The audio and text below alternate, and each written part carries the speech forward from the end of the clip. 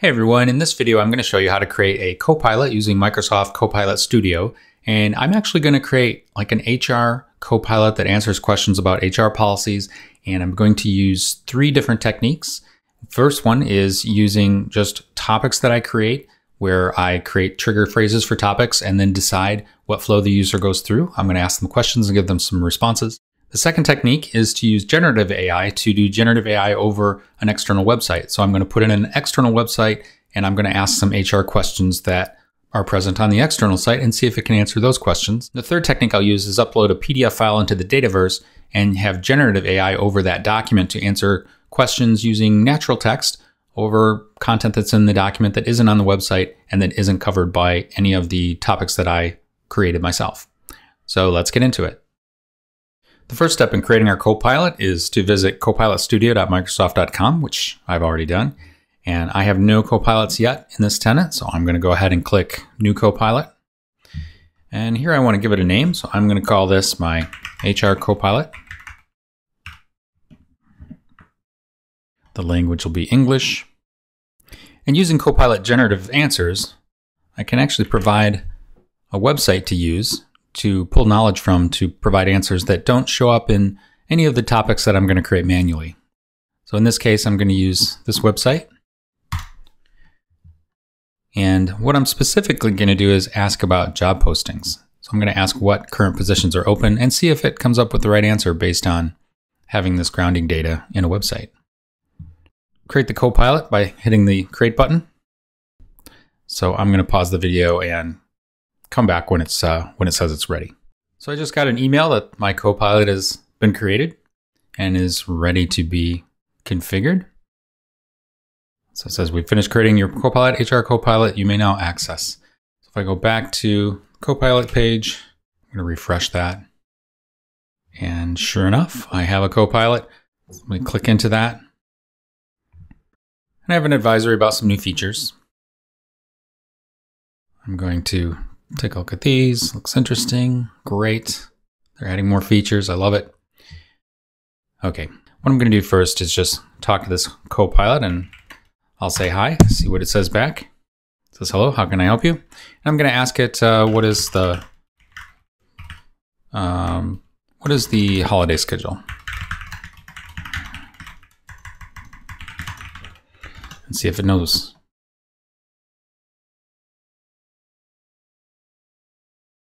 It says, I'm sorry, I can't help you with that. Can you try rephrasing? Of course, it doesn't know because we haven't created those topics yet. So let's go ahead and do that. The first topic I'm going to create is something that does that answers the question about holiday schedules. So I can click into topics. I see these are the system topics. None of those cover holiday schedules. And the non-system topics, none of those really covered either. So I'm going to go ahead and add a topic. It's going to be a topic. I'm going to say create from description. And this is an interesting new feature in Copilot Studio where I can give the topic a name and a suggestion about what it does.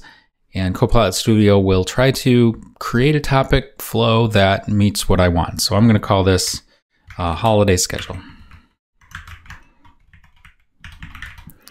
And this is going to be tell a user what the holiday schedule is for this year. It's not exactly the way I'm going to configure it in the end, but it's a good start. Okay. So it says this topic was created with AI. It's fine. So it created some phrases for me. This is actually pretty cool. Usually I would have to edit these and type in phrases myself. I think these look pretty good. Holiday opening hours. I'm not really going to cover that, so I'll delete that one. Holidays off, special holiday schedule. Closures, get rid of that. Holiday hours, no. Holiday schedule, upcoming holidays. I'm going to add another one. I'm going to add national holidays. So these are the phrases that will trigger this topic. I think that looks fine. And then here it says the messages, the holiday schedule for this year is as follows, and it's made up some samples. So let's just, as a starter, let's save that and see if it works. And then we'll customize it. So what is the holiday schedule this year? Question. And now I get the answer that came out of this topic. So, hey, that's a start. Now let's make this even better. So what I actually want to do is cover 2 years and have something that is a little more customized. So what I'm going to do is add a node. I'm going to make this to ask a question. And my question is going to be, for what year would you like the holiday schedule? Question. It's going to be multiple choices. So I'm just going to put in, for this demo, I'm not going to drive it with data. I'm really just going to put in 2023, and we'll put in 2024. Enter. Great. Okay, so this should then ask the user which year do they mean. It's going to sort a variable, and these are the two conditions. I'm only giving them 2 choices, so they're going to have to be one or the other.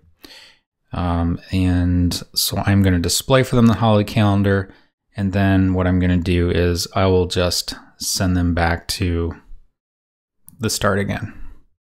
And this one down here I can delete. Great. So like a little flow chart. Now let's define what the user sees if they choose 2023. So we're going to send them a message, and rather than text message, I'm actually going to add an adaptive card so I can get some nice formatted output. So I'm going to paste in my adaptive card JSON here, and this, you'll kind of see what this looks like, but essentially the adaptive card is the type, and the body has a title and a subtitle, and then a table of values. So let's go ahead and you can see what that's going to look like. It actually looks better in Teams, but within the editor, that's what we get. It looks pretty good.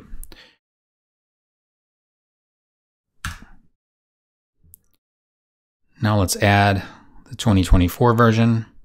Again, add an adaptive card. Card content.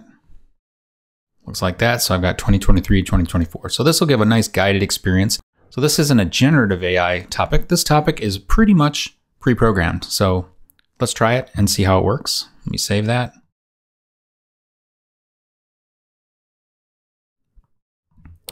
Now we'll say, what is the holiday schedule this year? And it asks me, which year do I want to ask about? I'll say 2023, and I get a nice formatted output. And you can see here it went to the top again.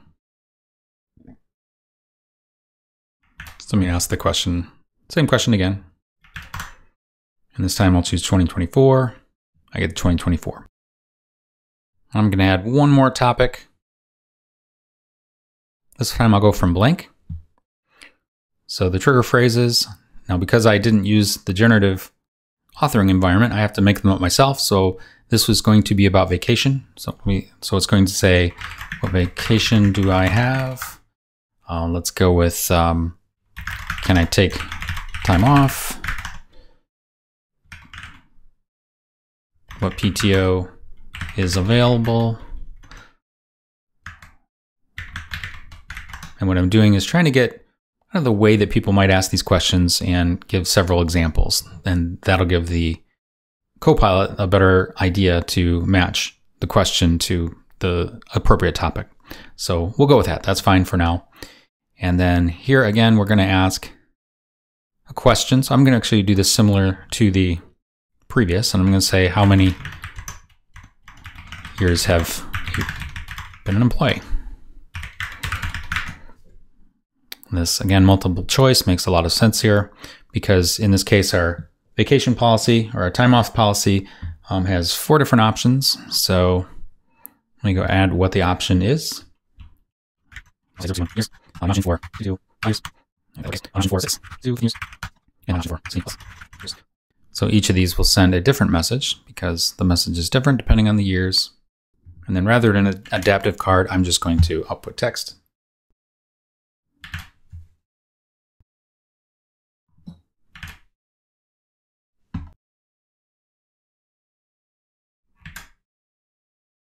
So there are my 4 different outputs depending on the number of years. Now let's go over here and try this. So I'll actually recycle this. And I'll put in how much PTO do I get? And it says how many years have been an employee. And during the preview, it's in this preview window, it's kind of scrolling, but let's say that we have 6 to 15 years.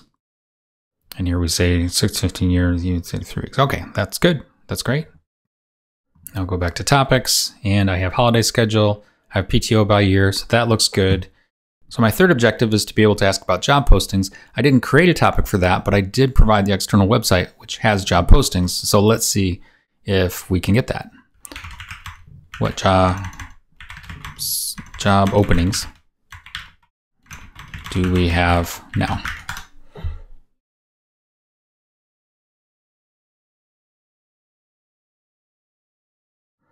And here we actually got a pretty good answer. So we have these job postings are available. So there's 1, 2, 3, 4, and here's the reference document. So if we click out there, those are the 4. So that part works right out of the box. And in fact, we actually could ask just about anything else that we might find out here. So we might say, tell me about food and beverage solutions. Let's see what we get if we do that. Tell me about food and beverage solutions.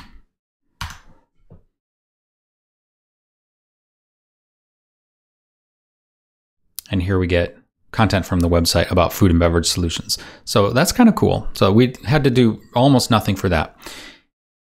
Now there is one requirement that I have for this Copilot, and that is I want to be able to talk about other things that are in the employee handbook, not just those 2 topics that I created manually. So here's just a sample employee handbook that I downloaded from the internet to use for this solution. And let's say that we wanted to look up something specific from here. So how about personal leave? What if we wanted to ask, what can personal leave be used for? Let's try that. What can be used for? And it says, I'm sorry, I'm not sure how to help you with that. Can you try rephrasing? So it doesn't know anything about that. So let's see if we can add that in with another generative AI solution. So here we have the website. That's where it got the job posting information. But let's see if I add in the employee handbook PDF file and let that get indexed, let's see if we can ask questions about it as well. And then we'll have some things that we pre-programmed, some things from the web, some things from a document, and let's see how that works. So it says file upload complete. Files have been successfully uploaded to Dataverse. They will be available for generative answers shortly. So I'm going to give that a few minutes to index, and then we can try it. Okay, so I took a break for less than 5 minutes, about 2 or 3 minutes, and I think that this thing now can tell us what is inside that employee manual. So I'm going to paste in what can personal leave be used for and see if we now get an answer.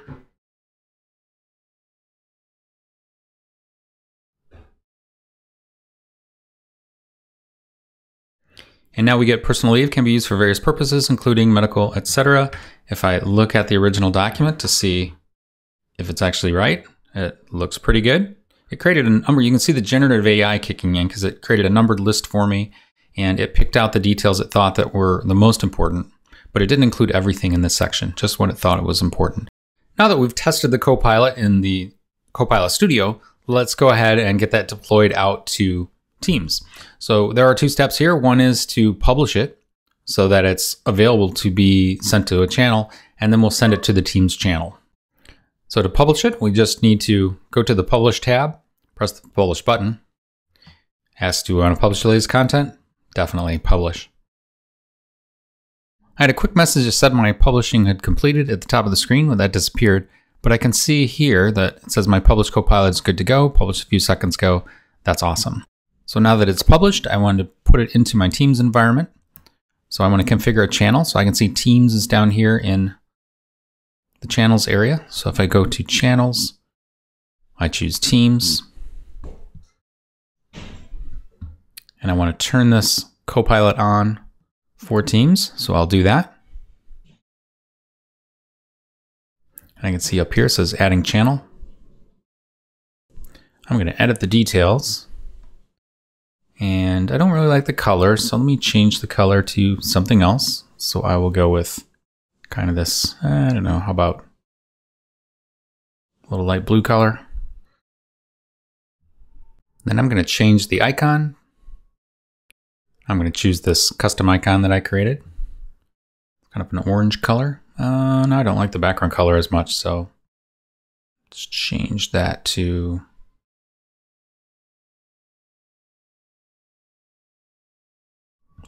a blue color. Yeah, that looks pretty good. Okay. And then we're going to give it a short description. We're going to say our HR Copilot. And then we'll say use this Copilot to ask about HR policies, procedures at our company. There we go. And allow your users to add the spot to a team. Sure. More. Developer name.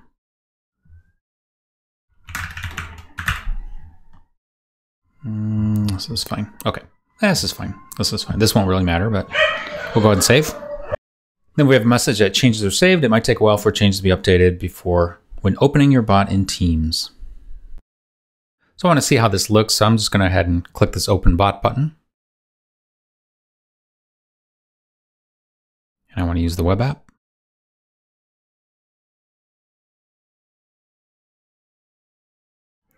And then here's where I can add the Copilot to my personal environment. I'll click Add.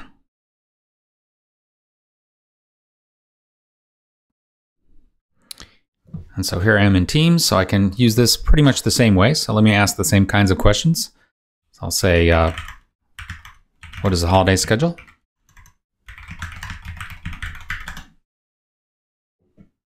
It wants to know, what year do I want to know about? How about next year? At least as of now, it's next year. The schedule, very nicely formatted table, very clear. Great. So now I'm kind of back at the beginning, and I'll say, how much PTO do I get? And this is finding that topic that I created with the flowchart, and it wants to know how many years of service do I have. Okay, let's say I have 2 to 5 years. Well, during the 2nd to 5th year, great, 12 days. That looks good. And then the third scenario is, what open positions do we have right now? And this will search through our website to find that. Yep, those are the 3 that are correct. And if I want to see the reference for that, I can click on the number. That takes me to that page. Looks awesome. And then the last scenario was searching the employee manual.